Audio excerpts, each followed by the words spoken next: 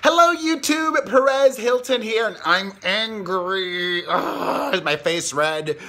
I woke up at 5 in the morning today in Los Angeles to listen to the new Christina Aguilera song, Accelerate. I made a reaction video. I posted the reaction video on YouTube, and then I couldn't share it with you all because it said blocked by Christina Aguilera's record label because of copyright violation.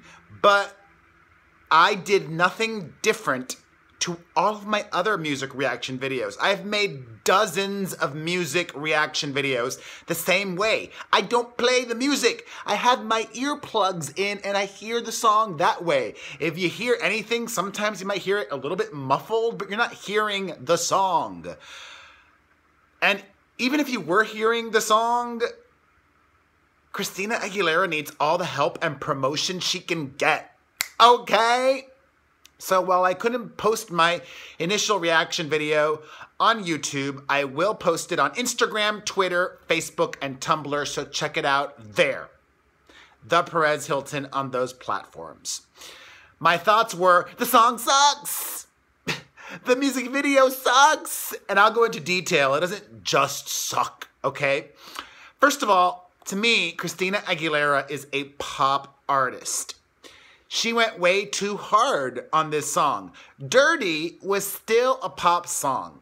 Accelerate is not a pop song. Even when Miley went hard for bangers, those were still pop jams, anthems. And I don't think that Christina's audience will like this song. The gay men are about Havana or Dua Lipa or Anne Marie.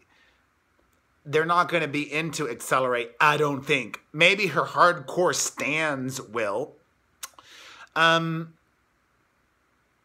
music video felt very reductive. It reminded me of Not Myself Tonight.